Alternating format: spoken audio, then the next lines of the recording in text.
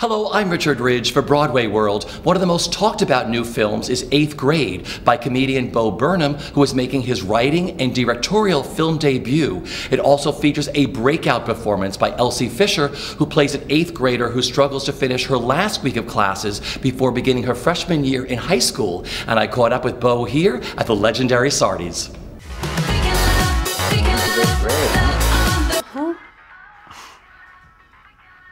I said one more week of 8th grade, right?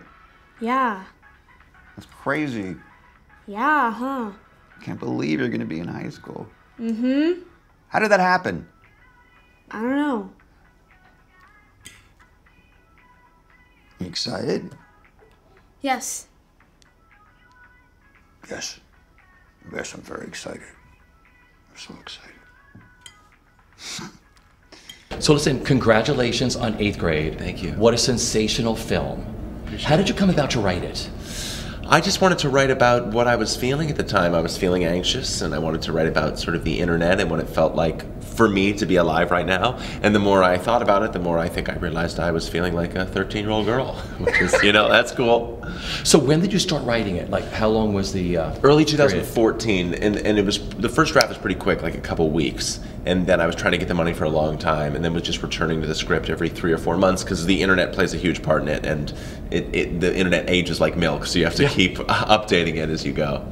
You know, we have a lot of young directors watching here at Broadway World. I mean, how did you get this greenlit? I mean, how did you go about having the film made? It was tough. I mean, I was in a lucky position where I had another life as a stand-up, so I was trying to get the money for 3 years. Then eventually I put this last special I did called Make Happy on Netflix, and then I felt like I had enough momentum right then to try to get some money.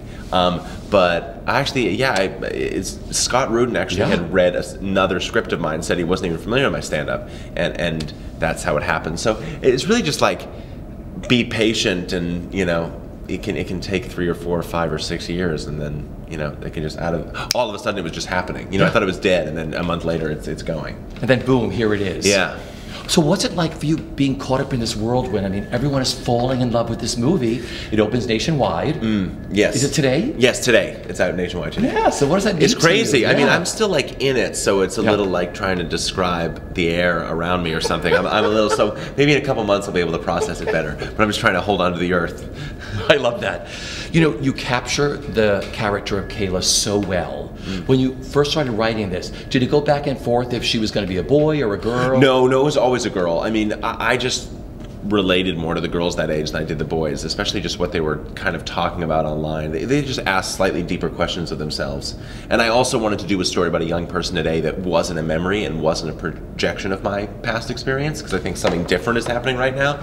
So when it was a girl, I got to just see this other person, and it was a boy, I just kept projecting my own experience onto it. So I didn't want to do that. Yeah. So did you watch a lot of people on YouTube, like kids? Because kids talk a little differly today, at least from when I grew up. Maybe it's the same when you grew up. Oh, no, it's different than 10 years ago for sure, when the YouTube started and I was on it, which is like, watch hundreds of videos of young kids talking about themselves. The boys talked about video games and the girls talked about their souls. So I was like, okay, this is going to be about a girl, or I don't think the boy movie would be as interesting. Yeah, make a really good screenplay from a girl's exactly. sense. So, Elsie Fisher, who plays Kayla, what a breakout performance. I mean, how did you find her? We just had a really wide search and brought in hundreds of kids, and she was the only one that, the character's a, ostensibly sort of shy person, and everyone else that would walk in, it felt like a confident kid pretending to be shy, and when she played it, it felt like a shy kid pretending to be confident, which is what the actual role is. Shyness isn't passive. It isn't cowering in a corner and not wanting to speak. It's actually wanting to express yourself at every moment and not being able to. So she understood that. When she read it, it felt active, and it just felt natural in a way that it's very, very hard for an actor of any age to do. You knew right away when you saw her, right? Yeah, I tested her 7 times because I never saw another kid more than once. But I tested her 7 times just because I needed to prove that she could do it, because the movie relies so heavily on her. I needed to prove that she could do it day after day after day. But it was I remember writing it for her, which I didn't, because she was like 11 when I wrote it. So did you only let her read the full script once? Yes, yeah. Tell me why. Well, I definitely had her read the script once. Her and her dads, they were familiar with the content and making sure that was okay. but I didn't want her to overcook it in her head. I didn't want her to process it too much, and she has an incredible like photographic memory, so she could just get this. I would give her the sides on the day we were shooting, just so because she was so ready, and it was so good in the auditions. I didn't want her to have to over rehearse and overthink it too much, rather than just show up every day and sort of just throw ourselves into whatever we're doing. Same thing for me too. The best advice I got was from Scott Rudin, who said, "Don't direct this thing 100 times in your head before you show up. Like, be open to what presents itself in the day to you." So that was important to keep that spontaneity alive. Okay, so let's go back to directing. So here you are. I know you've directed TV specials and things for other people, but let's talk about you have this big film now. Here you are. So how challenging was it? How rewarding was it at the same time? I knew it was going to be very, very challenging, and it was very, very challenging, but I was desperate to collaborate with people. You know, I grew up doing theater, and that's what I love to do. That's sort of how I fell in love with the arts, was working with other actors and cutting scripts and staging scenes, and then I fell into stand-up and tried to drag all the things I loved about theater into my stand-up, and then sort of in the terms of, over the course of filming my stand-up, I realized that I think directing a film would sort of pull together everything I loved about it. So it was incredibly rewarding just being able to collaborate and rely on other people and work with the young actors. Let's go back to growing up. You started to talk about falling in love with theater. How old were you? 5th grade, 6th grade. Because you come from a sports family, right? Sports family, heavy sports family, and my father would like cheer on my theater as if it were sports. He would go to like 5 productions of A Winter's Tale, which is Shakespeare's worst play by far. Sorry, sir. Which is this a horrible, horrible 5-act comedy. Yeah, so 6th grade, 7th grade, 8th, and then I would study it all in high school, and then I was going to go to Tisch for experimental theater, and then I dropped out to do stand-up. All right, so, but you started on YouTube. How did you do that? Was it for your family, or how did you start doing YouTube I did it for videos? my brother, just to show my brother, because in 2006 no one knew what YouTube was, so it really was like, I want to show this thing I made to my brother at college, and people were like, there's this site called YouTube where you can post a video. So at that time, the sort of like paradigm of the internet or viral stuff didn't exist at all, so I didn't even know, I kind of fell into it. But then once it sort of took off, I kind of realized that, oh, this could be a way to perform live and to do things live, and yeah. At what point early on in that experience did you realize, oh my God, I had people watching me? When it got like 250,000 views in a day or something, and that was like, uh-oh. And comments that were lovely. Not lovely. Yeah.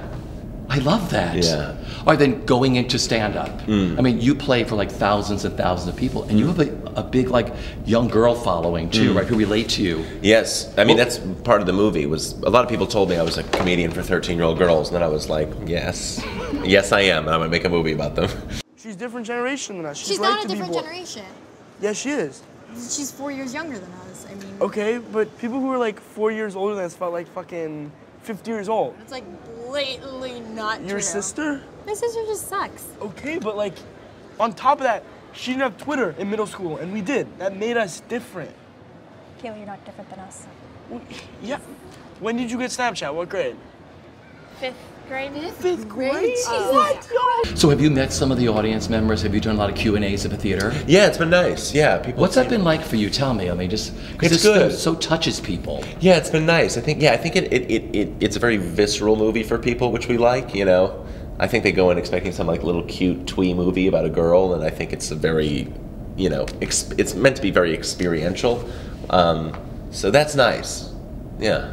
Because I think that's the most awkward period for anybody, the period that you captured in this, and everybody has gone through that. Yeah, I mean, my most awkward time was actually sophomore year of high school, but whatever awkward time you have, like, 8th grade was not ideal.